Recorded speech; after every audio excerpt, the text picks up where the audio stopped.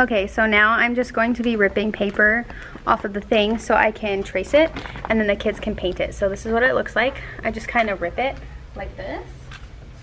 So you like pull it out and you rip it so it's a clean cut. The kids are not very good at ripping them. They rip the paper in half. So I like to do it for them so we don't waste paper. And I get it done a lot faster than they do, so. So yeah, this is what we're doing. I'm probably gonna get some black too. But we're gonna do white first, and then maybe we'll do black tomorrow. Just because black is on the floor, it's not on here, so I have to literally like use scissors to cut it. And it doesn't look as good. And it takes a lot longer. So we'll just do white today. And then maybe tomorrow or Thursday we'll do black.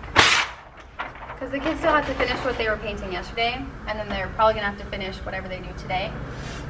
So tomorrow we should be done with all these, and then Thursday we'll bring out some black. And I also like to cut these down the middle too, so that they are smaller. That way they stay up on the walls a lot easier. But yeah, lots of different sizes of them too. Some are just banners that say Halloween. Like this will just be a banner that could be hung. So. Lots of cool things. It's gonna look good though. I'm excited.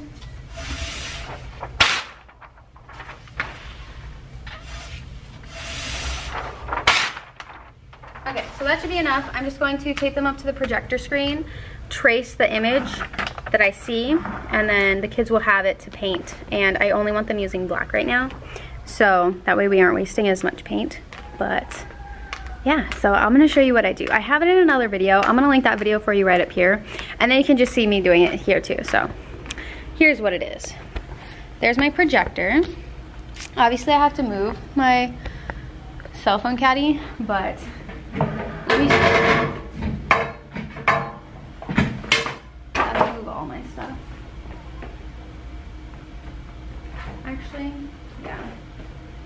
Let me just put you over here a little bit closer.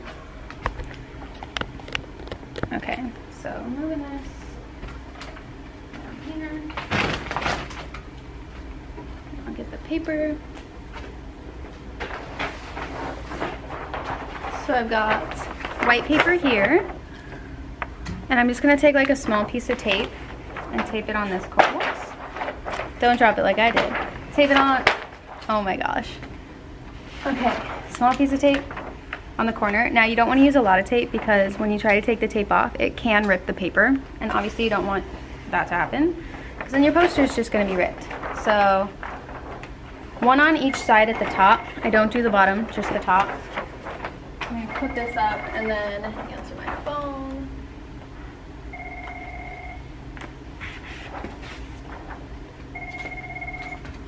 All right, so we got our paper up. It does fold like that, but you just hold that down when you're tracing.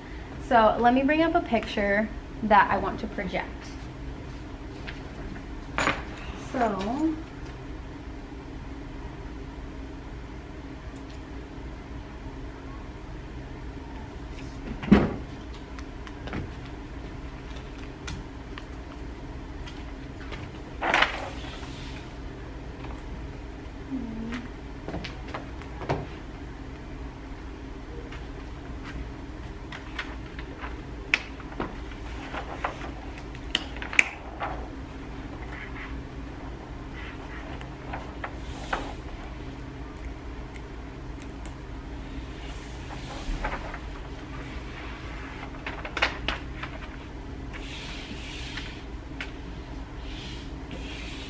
okay, so I have the image projected. Now I'm just gonna grab a pencil.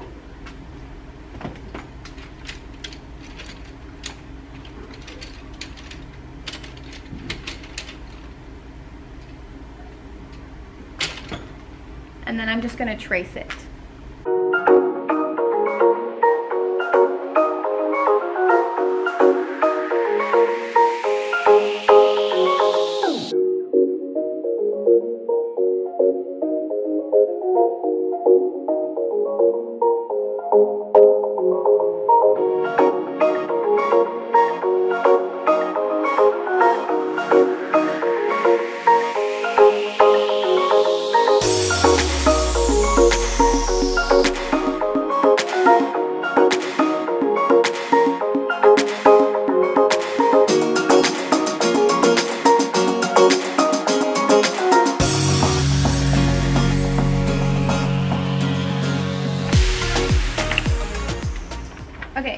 placed it. You can even see it, it's on here. And I labeled like each part black or white, so a B or a W, so the kids know like what color each part goes. And I'm only giving them black paint.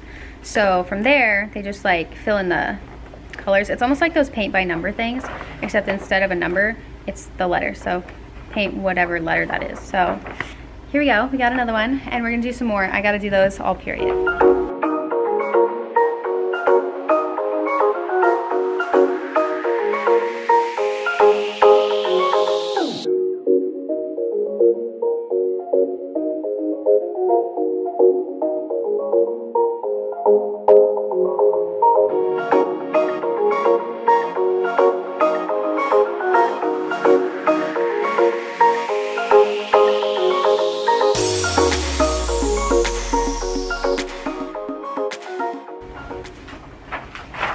Now this next one, I'm actually gonna put multiple ones on the same picture or the same paper, just so we can cut them out and put them around. Or even if I don't cut them out, it'll be like more filled, it'll look cooler.